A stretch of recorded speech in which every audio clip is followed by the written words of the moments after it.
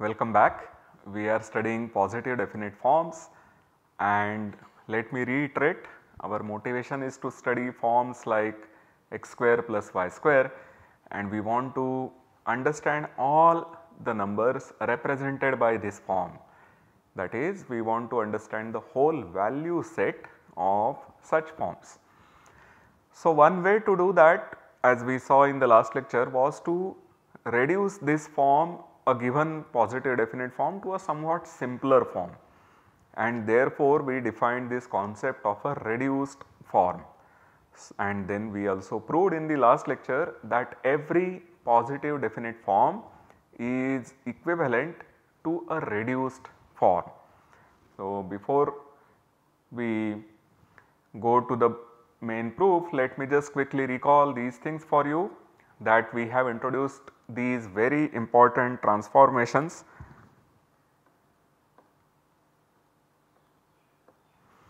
The first one is called a transvection.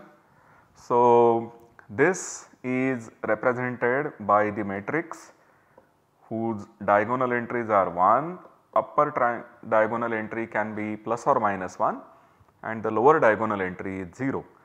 And this element, this is the while element, this is represented by the matrix 0, 1, minus 1, 0.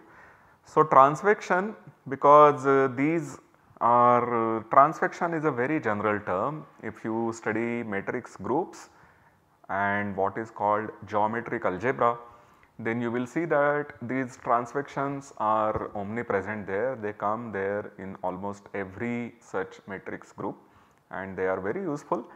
While element is something which generates what is called the while group of the matrix group SL2, and therefore I am using these notations to denote these two transformations. So, we have the transvection and we have the while element. Remember that while element is going to switch x and y, so with a sign. So, that means that the coefficients a and c will be switched, but the coefficient b has a different sign. So, when we have a x square plus b x y plus c y square, then we see that a goes to the place of c and c goes to the place of a. The only change is that b has a different sign. So, while the places of a and c are switched, the change in b is the change of a sign. The transformation given by the transvection has this description. Here what is important to note is that a remains as it is and b can be made smaller or bigger by multiples of 2a. So, this is the change that is happening for b, and there is some change which is happening for c, but that is something that we can take care of. Okay. So, once we are done with this, we now go to the definition of what is a reduced form. This is slightly differently worded than the definition I gave in the last lecture. So, the only change is that we start with this binary form which is positive definite, and I say that you have first of all a to be less than or equal to c, which was evident in the conditions that we had later, but let me put it first. So, we have a positive definite form, that means the a is positive, or whenever a is 0, c is strictly positive. This is what we have, and of course that the discriminant is negative. So, these are the two conditions which we have for the positive definiteness.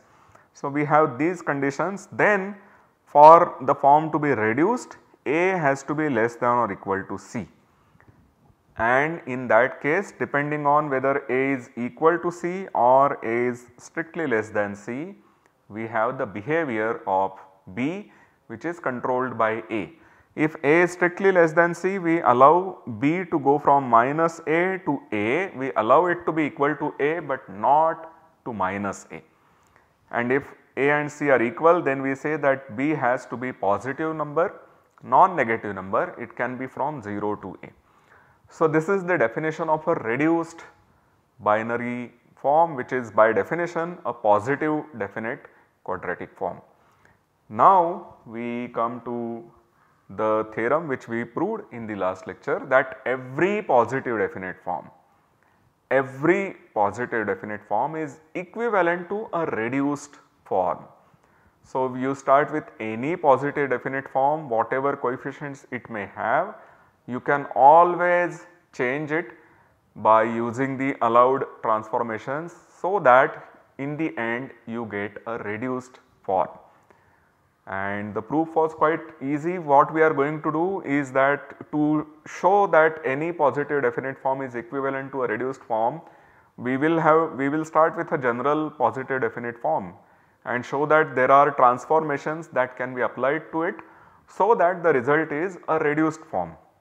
So we are only going to apply the transvection and the while element. These are the only two transformations that we are going to apply to our form, and keep modifying the form suitably, so that after a finite stage we get a reduced form. That is the simple idea of the proof. Let me give it to you once again. We note once again that because the form is positive, the A has to be bigger than or equal to 0. A cannot be negative. Remember, the constants A and C are always represented by the form. If you have the form f of xy equal to ax square plus bxy plus cy square, you put x equal to 1 and y equal to 0. F of 1 comma 0 is A and f of 0 comma 1 is C. So A has to be bigger than or equal to 0 because the form is positive definite. That means the values are taken are either 0 or positive. And if A happens to be 0, C, which earlier was also bigger equal 0, now has to be strictly positive, because if A is 0, C is 0, your form simply becomes Bxy, which is an indefinite form, it cannot be positive definite. So these are the two basic assumptions, these are the two basic observations that we make, that A has to be bigger equal 0, and in the case when A is 0, C has to be bigger than 0. Okay. Now we try to arrange so that A becomes less than or equal to C. The problem may be that A may be bigger than C. So if your A is bigger than C, these are both non-negative numbers. If A is bigger than C, then we apply the while element, which will change B to minus B, but it will give you that now A is less than or equal to C. It will not be equal because we have A to be strictly bigger than C. So A is less than C. Of course, what I have written is also true. So we apply the while element to switch the places of A and C, so that the new A, the new coefficient of x square, the new A is now less than or equal to the new C. So the conditions on A and C are now satisfied. We now look at B. Your B might be a very wild integer, it may not be in the range that is prescribed. So what we do is that we apply a suitable transvection to get B closer to the interval minus A. I have put here the sign for minus A as a round bracket, and for the right hand side the closing bracket is taken to be a square bracket. So the round bracket signifies that we are not taking minus A, it is an open interval, and the closed bracket signifies that that is a closed interval. So we are allowing A, but we are not allowing minus A. So we will actually start with minus of A minus 1 or minus A plus 1 towards A. So these are all the integers that are allowed. So wherever you have B, remember you can apply transvections and B can be changed to B plus or minus 2A. So if B is positive and very large, you keep subtracting multiples of minus 2, keep subtracting multiples of 2A to bring B less than or equal to A. Do not go to minus 2A minus A, or do not go beyond that, stop when you have it within this interval. If you have it to be equal to minus A, you can add 2A and bring it to A. And while we are applying the transvections, the A, the coefficient of x square does not change. That is the most important thing. So, we will still have the same A, the B coefficient has now come in the prescribed interval. What may happen is that the C might change. We had initially applied the while element and we got that A is less than or equal to C. But by applying the transvection, once C becomes A minus B plus C. So, the C might become smaller than the A now. Let me repeat, we had A bigger than C possibly. So, we applied the while element and made A smaller than or equal to C. So, A is a positive quantity which is now smaller, the coefficient of x square is now smaller than the coefficient of y square.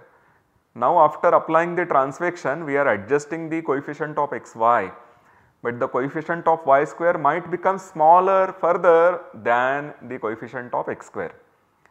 And so, we may have a still smaller coefficient for y square. We apply once again the while element to make the A and C to change places. B will acquire a different sign, but that is okay, the interval does not change. And so, A is now further less than or equal to C. If your B was A, you apply the transvection once again to get it within the range. So, what is happening is that the coefficient of x square remains positive, and by all these processes we are either keeping it as it is or we are decreasing it. So, this process has to ultimately stop. So, ultimately what we are going to get is that we will have a reduced form which will have the property that first of all A, the coefficient of x square, is less than or equal to the coefficient of y square, and further the coefficient of xy satisfies the correct property. There is of course this condition that whenever you have A equal to C, we want B to be positive. Now, if your A is equal to C and applying the transvection and so on, you have got B to be negative, then you simply apply the while element once again, which is going to switch the coefficients of x square and y square, which are the same because you have A equal to C. So, those coefficients numerically they do not change, but B changes its sign. So, earlier the B which was negative has now become positive. So, by applying the while element in the end, if necessary, if A is equal to C, we have that B can also be made to be bigger than or equal to 0, and thus every positive definite form is equivalent to a reduced form. So, to understand every theorem, it is good to work out some examples. So, let us go and let us do one or two examples and understand this theorem in proper way. This is the first example. We are given the form 4x square plus y square, and we want to find the reduced form which is equivalent to this. So, we notice here that 4 is bigger than 1. The coefficient of x square is bigger than the coefficient of y square, and therefore, we have to apply the while element first. So, we apply the while element, which will then make 4x square plus y square transforms to x square plus 4y square.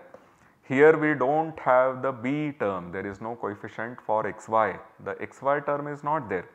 So, that, or in other words, the xy term is 0, and so its sign changes and it still remains 0. This is a reduced form.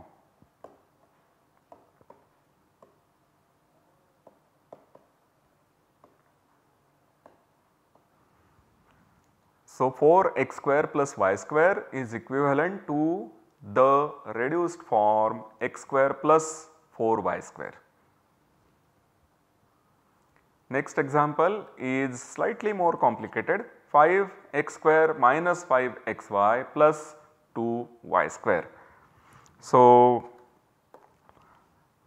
even here 5 is bigger than 2. So, we apply the while element first.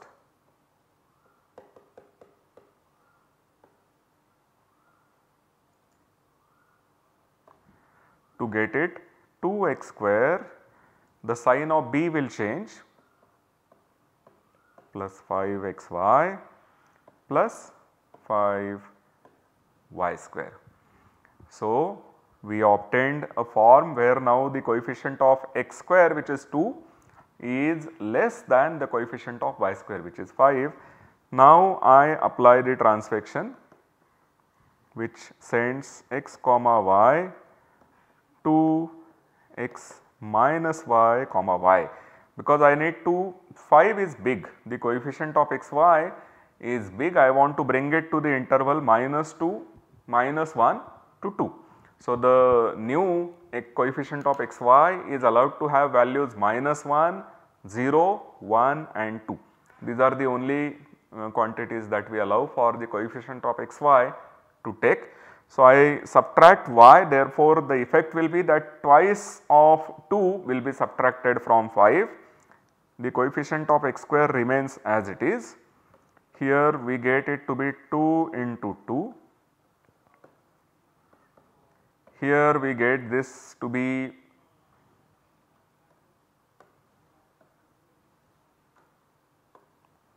a, which is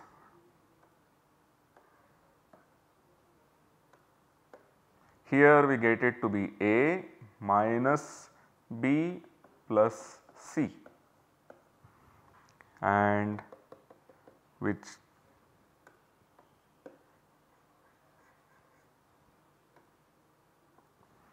is then equal to 2x square plus xy plus 2y square.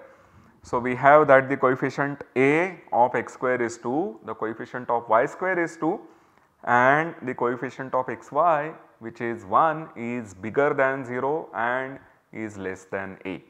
So, this is now a reduced form.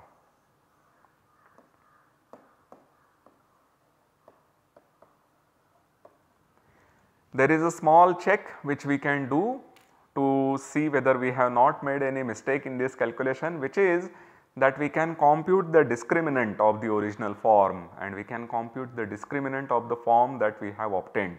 So, the discriminant here is given by b square minus 4ac. So, the discriminant here is b square, which is 25 minus 4 into 5 into 2. So, that is 10. So, 25 minus 40, that will give you minus 15, and the discriminant here is b square, which is 1 minus 4 ac, ac is also 4. So, you get 1 minus 16, which is also minus 15. So, it is likely that our calculations are correct, and thus we have computed 2 reduced forms for the 2 positive definite forms that we started with. This is how one would do the calculation. Now, there is one important thing. The important thing is the following, that if one person starts transforming the given positive definite form to obtain a reduced form, that person may not use the method that we have used. So, somebody else, I should perhaps tell you that this is all coming from Gauss. Gauss is the one who has studied the whole theory of reduction of binary quadratic forms. So, this is a very old study, but recently a brilliant mathematician by name Don Zagier, he gave one more algorithm to obtain reduced form equivalent to a given positive definite form. We have one algorithm which is described by Gauss using transfections and the while element, and there is this another algorithm given by Don Zagier, and it is quite likely that the reduced form that Zagier obtains might be completely different from the form we have obtained. So, the question that we should first of all ask is, how many forms can there be? If I give you one discriminant, the discriminant is not going to change when we have transformations. If I give you one discriminant, Can there be infinitely many forms with the given discriminant? Can there be infinitely many reduced forms of that discriminant? And among the reduced forms of a given discriminant, how many of them can be inequivalent to each other? Perhaps if any two equivalent reduced forms are same, then it would tell you that whether we apply Gauss method or Zagier's method, both of us we will reach the same answer. So, we will answer this question one by one. We first want to see how many reduced forms can there be of a fixed discriminant.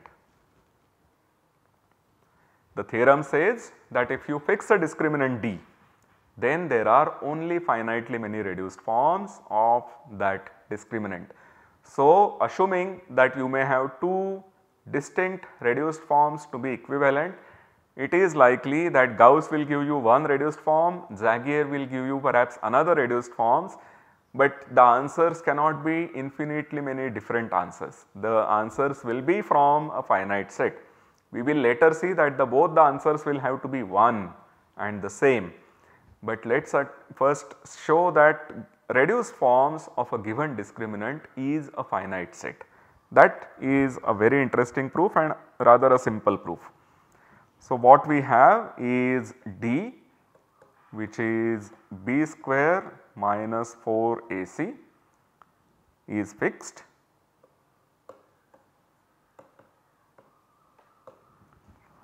Now, we write it as, so we have of course minus B minus D, which is minus B square plus 4AC, and here if I take 3AC out,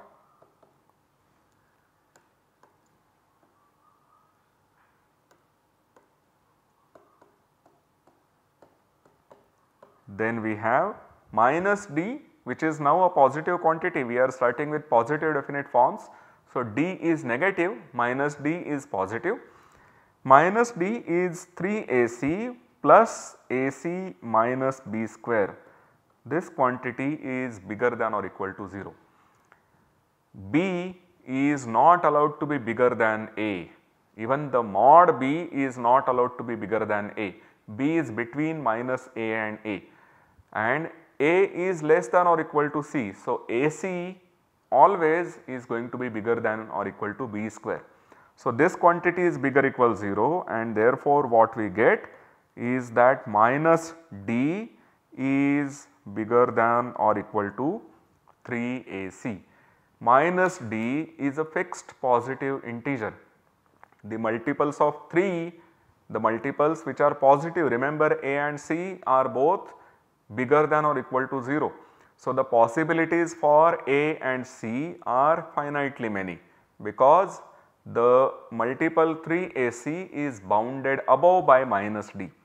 So, we have that there are only finitely many choices for A and C. Even among them you will have to have that A is less than or equal to C. So, ultimately you have finitely many choices of the coefficients for x square and y square of reduced forms of discriminant D. And further, the choices of B are finitely many for a given A. That will tell you that ultimately there are only finitely many reduced forms of discriminant D.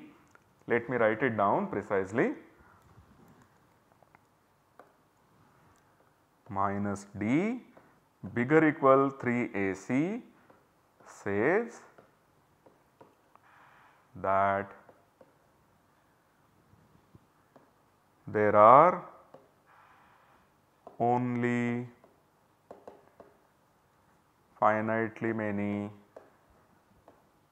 A comma C with 0 less equal A less equal C, and then for each such AC there are only finitely many B satisfying mod B less than or equal to A. So, in the end we have only finitely many positive definite forms, in fact reduced forms of a given discriminant D. What we have used is that minus of the discriminant is always going to be an upper bound for 3 AC, and once you have finitely many AC, then for each A there are finitely many choices for B. So, ultimately the pairs A comma B comma C satisfying the inequalities for the reduced forms are only finitely many, the triples are only finitely many, and therefore there can only be finitely many reduced forms of a given discriminant D. So, whenever we have a fixed number D, a discriminant D, and we compute the number of inequivalent reduced forms of discriminant D, this number is called the class number of D. So, remember D is a negative number and we are looking at all reduced forms. So, all these reduced forms are now only finitely many, and in principle we should be able to tell how many of these are equivalent to each other. In fact, we will prove that the inequivalence is a redundant condition. Any two reduced forms are never equivalent, but that we will see later. Right now what we see is that if you are given a discriminant D, look at the reduced forms of that discriminant, look at the inequivalent ones among them, that number is called the class number of your given discriminant D, and we will denote it by H of D. In the next lecture we will see that the number of reduced forms which are equivalent to each other is just one, which means that any two forms which are reduced and equivalent will have to be the same forms. So, see you until then. Thank you very much.